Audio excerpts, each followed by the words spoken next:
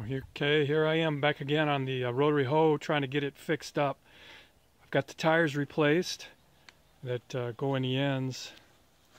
Shown, they go right up in here. But I'm having a hard time getting, I don't know if it's going to show up with the sun, but this axle that comes in here is frozen in the up position. So I have to get it out.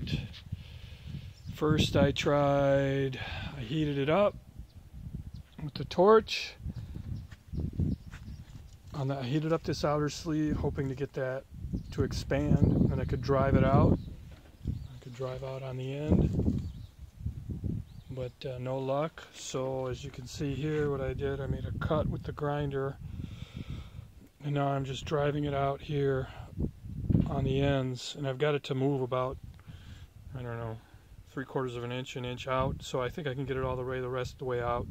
Then I'll clean off the rust and get it functioning, and I'm gonna have to weld this back up. It's not a critical weld because the weight is basically resting on it. It's just keeping it from wiggling side to side.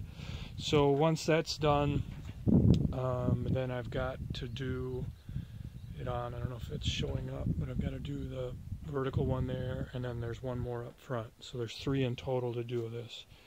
That's what I'm up to today. It's a beautiful day up here. A little cool, but it's not bad out. Okay, all for now. We'll see you later.